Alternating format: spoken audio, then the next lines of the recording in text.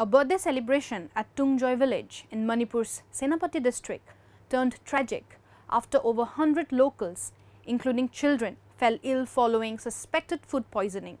Around 70 locals were admitted to Public Health Centre at Paomata, while 40 others were rushed to Public Health Systems Corporation at Tungjoy on the evening of September 13. Doctors said people started coming in with complaints of vomiting, loose motion, high fever and body ache after they had attended a birthday celebration of a child. Doctors suspect that the dish made of fermented fish served during the celebration as the reason behind the people falling ill.